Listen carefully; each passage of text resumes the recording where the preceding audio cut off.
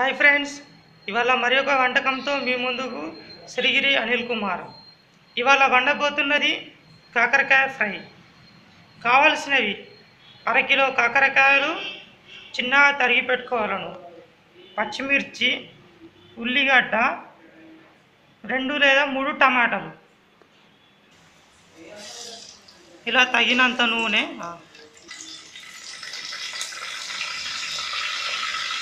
వేగిన నూనెలో కరివేపాకు, పోపు దినుసులు, ఇలా వేగిన తర్వాత పచ్చిమిర్చి,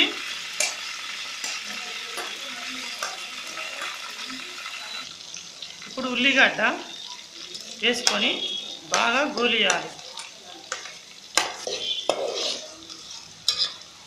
ఇలా ఉల్లిగడ్డ గోలిన తర్వాత చిటికెడు పసుపు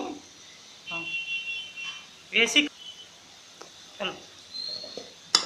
ఇలా కలపగలను. ఇలా గోలిన తర్వాత మనం తరిగి పెట్టుకున్న కాకరకాయ ముక్కల్ని వేసుకోగలను.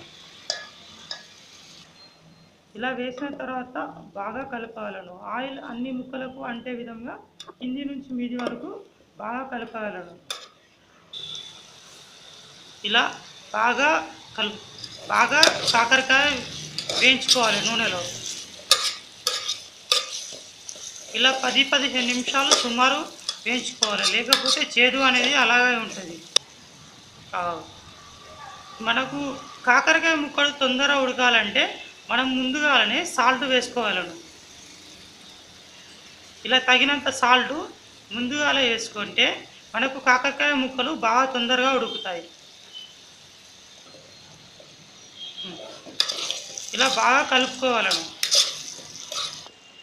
ఇలా సాల్ట్ వేసుకున్న తర్వాత బాగా ఎరుపు వచ్చే విధంగా మనం కాకరకాయ గోలించుకోవాలను.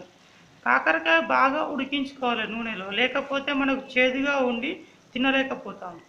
చాలా వరకు బ్యాచులర్స్ కాకరకాయ వండుకోవాలంటే వెనకడుగు ఇస్తారు. కానీ నేను వండే ఈ కాకరకాయ బ్యాచులర్స్ కాదు, కొత్తగా తినే వాళ్ళు ఎవరైనా సరే నోరు కొరక తినే విధంగా ఉంటుంది.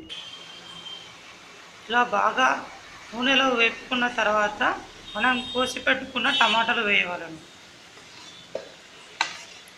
టమాటాలు ఎక్కువ కాకుండా 2-3 కట్ చేసుకొని వేసుకొని బాగా కలపగలను. ఇలా బాగా టమాటా కాకరకాయ నూనెలో బాగా వేపుకోవాలి. ఇలా టమాటా ఉడికిన తర్వాత 3 చెంచాల కారం వేసుకోవాలి. అలా 3 స్పూన్ల కారపొడి వేసుకొని బాగా కలపాలి. ఇలా కారపొడి వేసుకొని బాగా కలుపుకోవాలి. మనకు మరికొద్ది క్షణాల్లో గుమగుమలాడే స్పైసీ కాకరకాయ ఫ్రై మనకు రెడీ అవుతుంది.